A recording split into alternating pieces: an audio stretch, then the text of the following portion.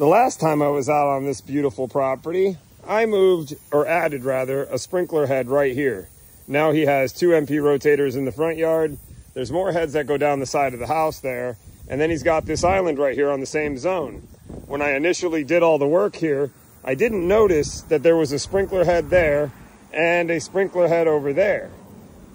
Now that I know that they're there, we're going to go ahead and replace all 3 of the sprinkler heads in this island, and we're going to install new heads with MP rotator nozzles to match that over there.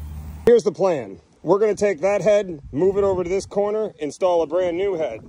These heads were installed directly on the pipe, and if you were to run that over with a lawnmower, chances are you're going to break the pipe it's sitting on. So that's that head.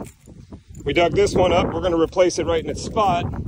And then for this one over here, we're going to do the same thing. We're going to move it over here in front of the mailbox. I'd love to see somebody run that over without taking out the mailbox. The reason for that is I want 2 spray heads on these 2 corners out front and 1 in the middle here, so I have triangular overlapping coverage. That's the plan.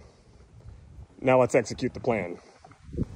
Oh yeah, let me add that check valve heads are going in here to stop this problem, because as you can see, it's been doing this for a while. So we're going to put some check valve heads in here. And because I know somebody's going to comment about not using Marlex 90s, there's your one. Hang on. Here's another one. And there's the third one. We use them.